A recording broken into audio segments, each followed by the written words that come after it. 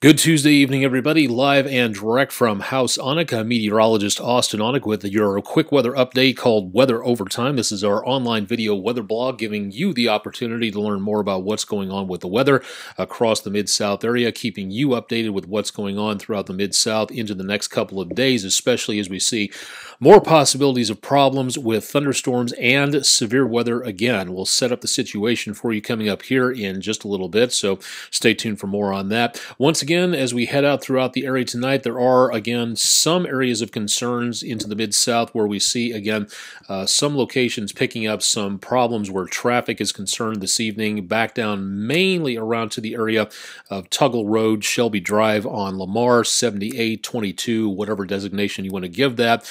And also, again, the flyover, everybody outbound at this time, the ramp from Sam Cooper eastbound just before 6 p.m. and Sam Cooper Boulevard westbound is looking again at 10 miles per hour or so. Also from the area around East Parkway, close to the zoo area, Overton Park, a little bit of problems there. For some reason, Poplar Avenue, very much on the slow side, 10 miles per hour or less at this time. A little bit of a slowdown going on from I-240 from Little Rock passing up to the north around Fraser, 25 miles per hour there. And it looks like an accident at I-40 east at Austin P and Jackson Avenue, where we're seeing again some problems and slowdowns in those locations. Also a bit of a slowdown right now between Perkins and Mount Moriah. Looks like, again, that's on the eastbound lanes, about 25 to 30 miles an hour, more than likely outbound traffic going all the way up to around the area of portions of I-240. Let's see if the camera is working in that location. Looks like everything's moving along decently well. Traffic on the heavy side at I-240 and Sam Cooper.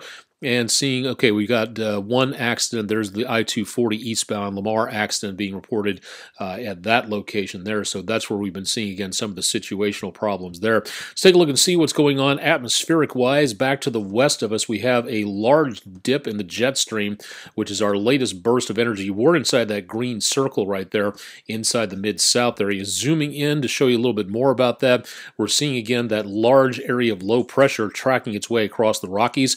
These storm systems, as they go upwards into the atmosphere, as they cross the Rockies, they don't have much room to maneuver. They're way up in the atmosphere, and they do a very good job getting kind of squashed upwards out there. Once they move in off the Rockies and into the plain states, as they get out into, say, anywhere between Texas and the Dakotas, they have a lot more room to maneuver. That means a lot more energy. And that could mean a lot more problems for parts of the area, and we're seeing some severe weather potential problems out there for tonight. Mostly, again, that's where the moisture is, the water vapor satellite, the gray colors around the Mid-South area, showing, again, less in the way of moisture than what we're getting back up to around areas close to the panhandles and into the Great Plains states. That is where the cloud cover and the moisture is a little bit more prevalent. You can also see more about that on the visible satellite picture with, again, scattered clouds around the Mid-South area and picking up, again, a lot more in the way of cloud cover out across portions of the Rockies. So much of what we're seeing right now is, again, going to be sticking around out that direction. Here in the Mid-South, we've got just moisture hanging around, light moisture for the most part, and that should be continuing throughout the course of the next couple of days. Absolutely nothing showing up on radar. The clear air mode, as it's called, picking up, again, dust and moisture in the atmosphere, but nothing showing up in the way of anything involving precipitation. There's no rain, there's no thunderstorms, there's nothing like that at this point in time, so decently quiet. If you'd like to see our radar, please go to WREG.com/weather if you'd like to get more information about what's going on with our radar section. And it's interactive, so you can zoom in, zoom out, you can place lightning strikes on it, you can get tropical information if you zoom out to like the Gulf of Mexico and over to around the area of the East Coast states. You can put earthquakes on there, clouds and satellites, all kinds of great stuff available. Again, that's at WREG.com/weather for more information on that. What do we got coming our way? Well, as of right now, we're looking again at fairly quiet conditions in the Mid-South. Much of what we're going to be seeing as we head into the next couple of days is going to be this storm system out across the Rockies.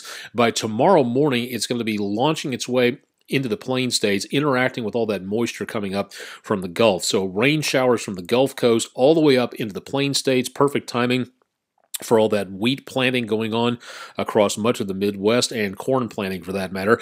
Getting that storm system a little bit closer to us by Wednesday afternoon and evening. The dark red colors around the Arklatex area and down to around the Gulf Coast. That's the possibility of strong thunderstorms, possibly even severe weather coming on through. And it's going to be Wednesday night into Thursday as that system lifts up and into the areas. That energy moves its way across the Mid-South, interacting with that moisture coming up from the Gulf of Mexico. As those two systems interact, that's where we're going to get the best possibility of these thunderstorms moving on through and then heading out of the picture by about Thursday night. So this whole system is in motion. It's on the way. Not only that, but if you take a look out toward the West Coast states, we've got even more activity heading our direction. There might be yet more chances of showers and thunderstorms coming on through as we go into around the early part of next week, late during the weekend. We'll talk more about that in your forecast coming up here in just a little bit. But suffice it to say, we've got some active conditions out there in the next few days. Immediately, the map from the National Weather Service, not much of anything going on. Dense fog advisory into early this morning, but as this storm system makes its way over the panhandles of Texas, swoops into all that moisture, that's where we're going to have a lot more problems coming on through.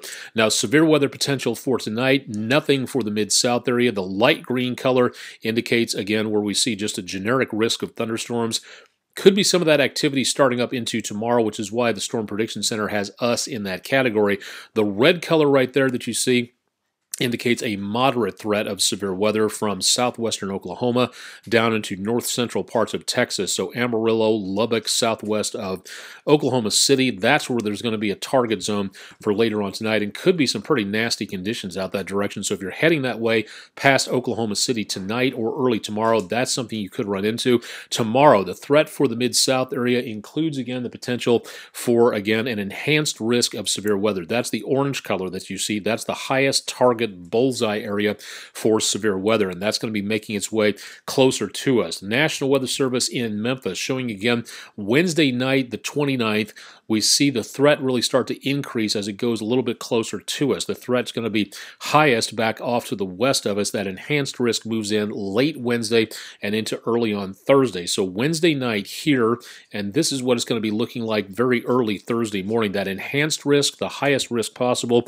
for portions of the Mid-South, will be moving through much of the area, basically from the Boot Heel south into middle parts of Mississippi, and we continue again to see the potential for problems out there. Notice again on the far, let's see on your screen, that's your right-hand side looking at this. Again, the threat level from the National Weather Service indicates wind and hail going to be the main threat out there, but the tornadic threat really goes up as we go into tomorrow. So take a look at Wednesday once again.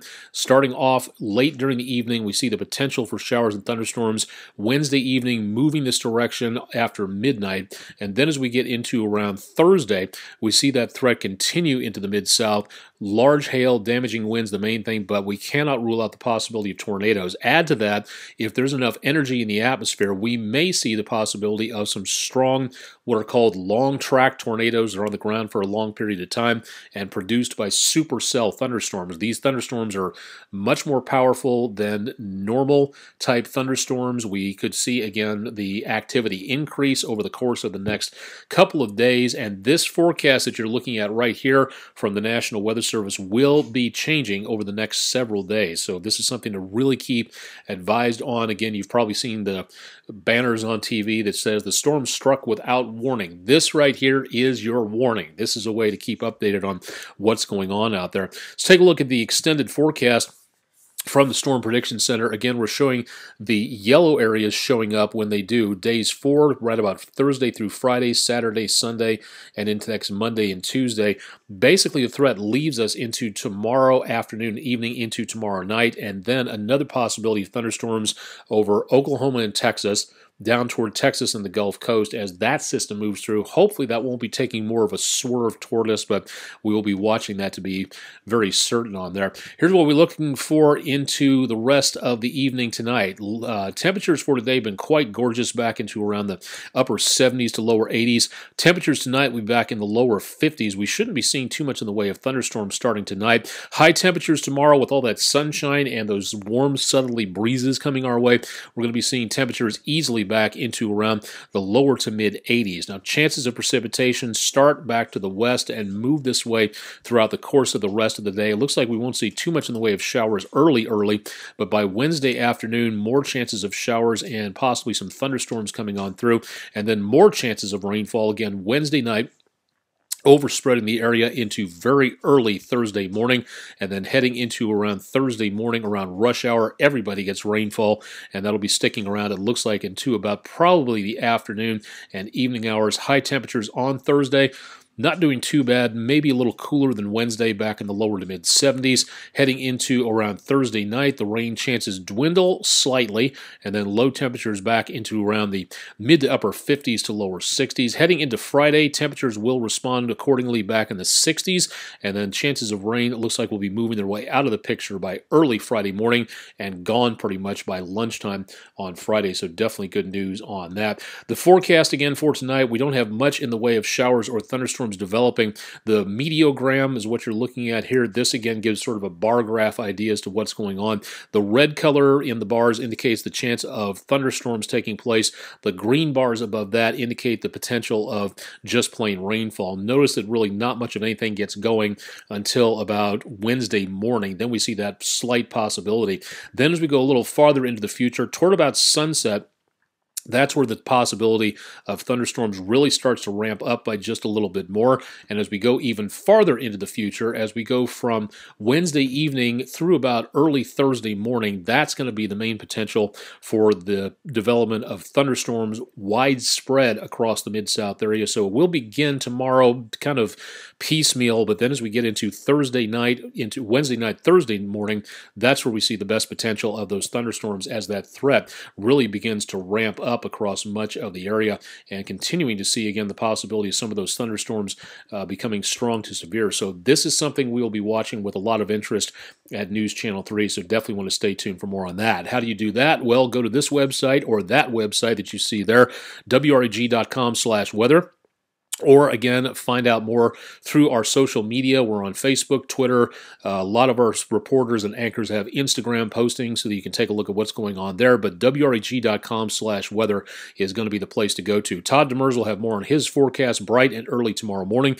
And, of course, Tim and Jim have their forecast tonight on News Channel 3 at 6 and into News Channel 3 at 10. So, again, got to keep updated on this. This is something that you really do have to remember to keep well advised on. It's just that important, especially in this time of the year when severe weather could be a bit of a problem, even a life-threatening problem. So please keep it tuned to News Channel 3, and we'll keep you advised on that as we go throughout the next couple of days, either on air or online. Stay tuned to News Channel 3 on that. From the home office, I'm meteorologist Austen Onek. Stay tuned for much more coming up from News Channel 3 throughout the course of the next few days as we have another round of severe weather on approach.